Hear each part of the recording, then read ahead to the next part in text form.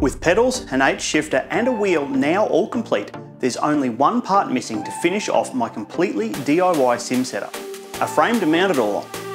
We also need to finish off the wiring for all the main components and finally integrate everything together, so let's get started. Ever since the first of my simulator content went up right back in January, I've been watching Marketplace for cheap car seats. I was trying to keep my seat budget under $100, so most of the results were either ripped, damaged, or just covered in questionable stains. Oh, what is that?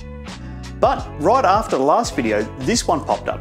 It's a seat from one of the cheaper next level racing simulator frames. It looks like it's in great condition, but apparently the seat back has a lot of free play, so something must be broken. But for $50, it's worth a shot, so I jumped in the car and made the 2-hour round trip to pick it up. Luckily, with just a couple of wire ties to cut, the frame of the seat is easily removed, and I think we've found the problem. This whole seat is only supported by one side of this flimsy, thin steel frame. No wonder it broke. I could have a go of welding this myself, but thin metal like this can be a challenge to weld. Luckily, I know a good boilermaker who's happy to help. We cut up a bit of steel rod that's about the size of the inside of the tube and then hammered it up the inside to realign everything and make it stronger than it was to begin with. With a couple of quick welds and a spray of some paint to stop it rusting, it's back together and stronger than it was when it was new. Now all I need to do is get a basic model of it into CAD so I can design the frame. The only part I really need an accurate model of is the seat rails, but having a rough visual representation of the seat in the model would help too. I took a couple of reference photos with a tape measure in the shot, so I could scale them and then trace the outlines of both the seat base and the back.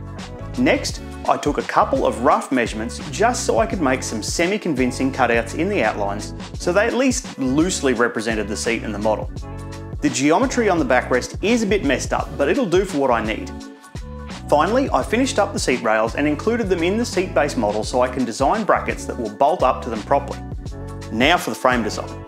There's lots of different material options I've seen people use for their sim rigs. I've even seen PVC pipe used successfully. I could go cheap and use wood or steel, but I want this frame to be light and rigid enough that I can potentially fit a motion system to it in the future if I wanted. In my opinion, that means it needs to be aluminium. I started out by looking at some of the extrusion-based designs on the Open Sim Racing site for inspiration. The plans cost money, but you can look at the cut list for free to gauge how long the parts are. The minimalist design is mostly made up of 80/40 and 40/40 extrusion, which cost me about $48 and $33 per metre respectively. That means I would be up for about $520 just for the extrusion if I built this design. I do like the flexibility that extrusion offers, but I don't think I need it everywhere, so I'm only going to use it selectively. I stumbled across some offcuts of 70x30 aluminium RHS with a 3mm wall thickness on Marketplace. Even when new, this stuff is only about $18 a metre, which is much more reasonable, and it should be more than strong enough for the base of our sim rig. It does come with some challenges that extrusion wouldn't have, but we'll get to that in a minute. One of my other goals with this rig is to be able to mount my pedals upside down for a more realistic feel. To do this using minimal extra extrusion, I'm going to angle my main steering wheel supports back by 30 degrees. This way, I can attach the pedals directly to the steering uprights with a simple laser cut bracket that will allow me to adjust their angle. Obviously, adjusting the pedals height will result in a slight movement forward or backwards, but the seat rails and the steering wheel are adjustable and we can mount them wherever we need to get the feel right, so I'm not too concerned. I've measured the position I think I need things in roughly, so hopefully this will all work out. Let's get started on the base. In an effort to make it as compact as possible, I've cut the overall length of mine down to just 1260mm. This size fits me well, but I'm only about 5'9", so if you're much taller than I am or you have very long legs, I'd suggest bumping the length back out to about 1450mm. We need to cut 2 side beams at 1200 and 2 cross members at 520mm. Next, we need a way to join the parts together, and this is where it gets tricky. Because the walls of this tube are only 3mm thick, we can't rely on tapping threads into the aluminium for any joints that might pull against the threads or require the bolts to be done up particularly tightly. So for the joints that hold the bottom frame together, we really need to bolt right through the tube with a nut on the other side. To make this easier, I've 3D printed a jig that I can simply clamp onto the tube and use to drill out the holes where I need them. We need these 2 holes in both sides and both ends of all of the pieces we've cut. The measurements to cut and drill all of these parts will be up on the GitHub for you, so don't worry too much about the specifics for now. With all of that out of the way, now we need to join these parts together. I'm sure that the solution I've come up with will be controversial, but I'm going to 3D print all of the joiners for this bottom frame in PetG. I've used 6 walls with 50% infill on these parts, so they're extremely solid. They just slip into the ends of the extrusion and we bolt right through the lot with M8 bolts.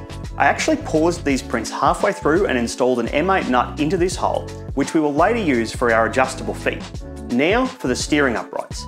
I'm using 80/40 extrusion for these to ensure they are strong enough and to give us the adjustability that we need for the steering wheel and pedals. These pieces are 745mm in length with a 30-degree cut on one end.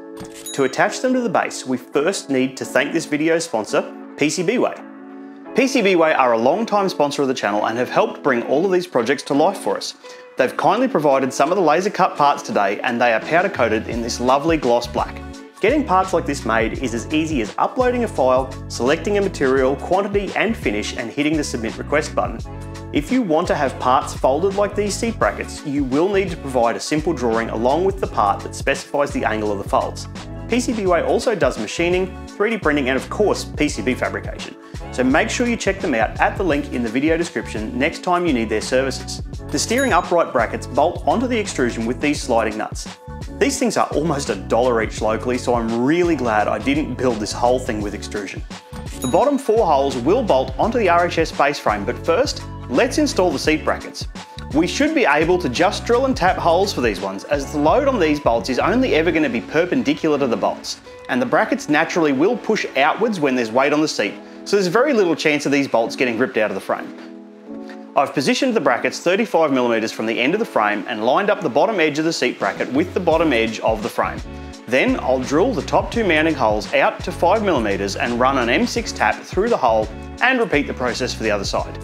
Just be careful when you do up the bolts not to over tighten them, as you will easily strip these threads out if you do. I'm going to leave my seat brackets in this position for now, but if you need to lift your seat up higher, you can move them to any set of holes you'd like. Now all we need to do is bolt through the seat rails into the brackets with the M8 bolts, and that's it for the seat. Let's do the steering supports next using this 40/40 extrusion. There are 2 different lengths, one for your shifter side and one for your entry side. The shifter side is 550mm long with a 30-degree cut on both ends, and the entry side is 400mm with the same angled end cuts. While we're here, we'll also cut the last bit of 80/40 extrusion for the steering wheel support. This one is 490mm in length. The length of this part will vary depending on the thickness of your steering support brackets. Mine is cut assuming the brackets are 5mm thick, but you will need to adjust either way depending on what thickness material you use here. Alright, now we have everything we need to assemble the wheel and the pedal support. These brackets bolt onto either end of the steering wheel support with M8 countersunk bolts and then slide down between our 2 uprights and bolt into the slots with more of the T-nuts. This bracket allows up to 20 degrees of rotation, so you should be able to get your steering wheel angle just right. Next, the supports bolt up to the 80/40 using these brackets. On the shifter side, they should be about 503mm up from the edge of the shorter side of the main upright, but it's probably easier if you just sit the whole lot on a flat surface and adjust the position until the bottom of the main beam and the support is sitting flat. The process is exactly the same on the other side.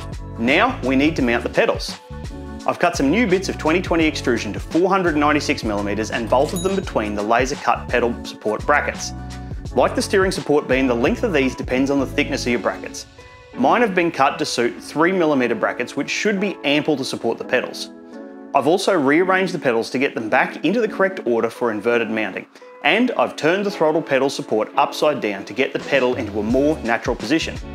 These brackets bolt in between the steering uprights using a couple more T-nuts and allow up to 40 degrees of angle adjustment for the pedals. Last but not least, the steering wheel bolts up to this plate and then bolts down onto the steering support beam with a few more T-nuts. And that's it. The whole steering assembly is now complete. You can now sit the whole assembly on the RHS frame and adjust everything until you're happy with the position before finally drilling and tapping the holes into the bottom frame to bolt it all in place. The shifter just bolts up using this bracket, and then we're almost finished with the mechanical bits. I bought these adjustable feet from Bunnings so we can ensure the frame is sitting nice and level, even if the floor is a little uneven. They just wind up into the bottom of the 3D printed corners.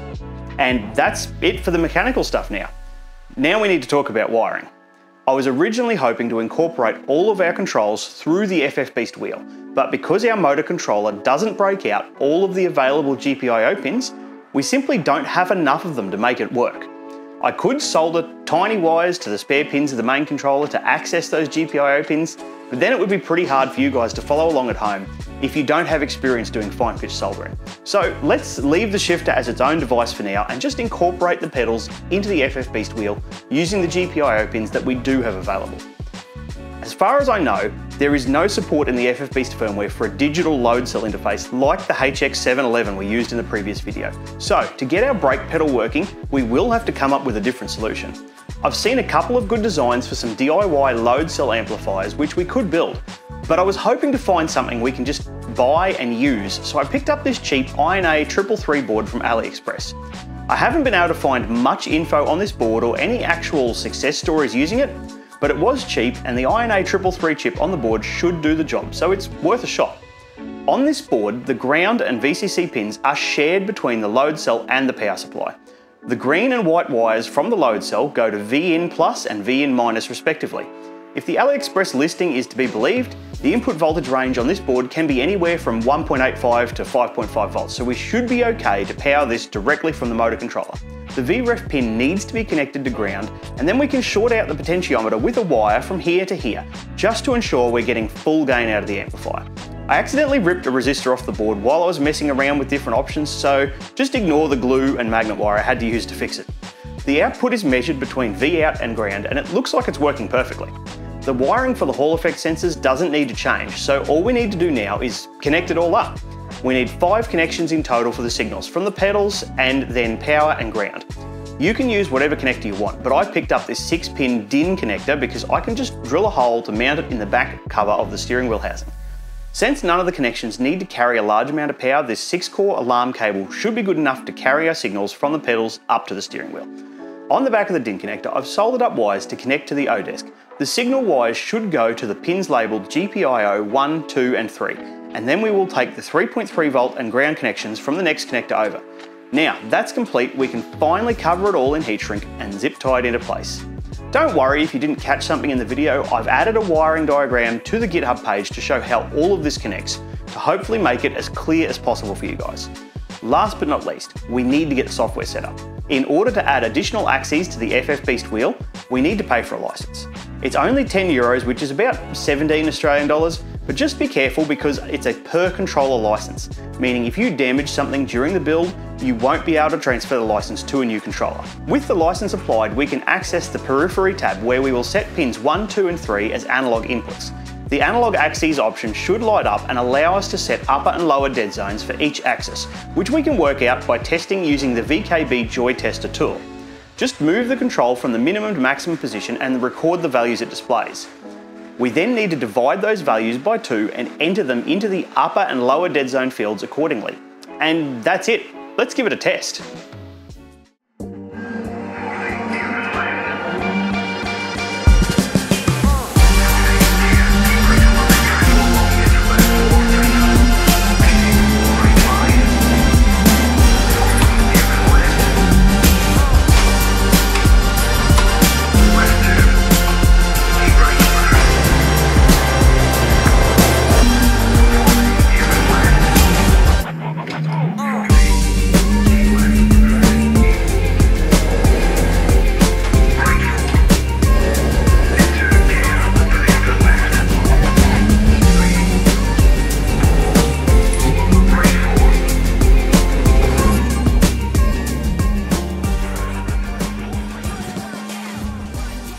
Wow, what a difference a proper seating position makes. The frame is nice and sturdy, and now that I've got a solid base, I've been able to dial the power on the steering wheel all the way up to enjoy a more realistic level of feedback. Having the pedals actually mounted to something means I can now consider upping the spring and dampener weights to make them feel as realistic as possible. The total build price came out to about 690 Australian dollars, or a little less than 450 Freedom dollars, which seems pretty cheap for an aluminium sim rig.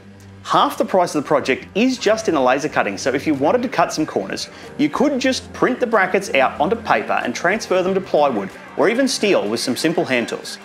The seat brackets would obviously still need to be steel if you stick with this design, but you'll probably need something different depending on which seat you get anyway, so use your imagination and see what you can come up with. There's still a few more things I need to really finish off my fully DIY sim setup, but this has definitely been one of the more important projects and I'm glad it's now ticked off the list. Don't forget to let me know in the comments what you think I should build next, and I'll see you all in the next one. Thanks for watching.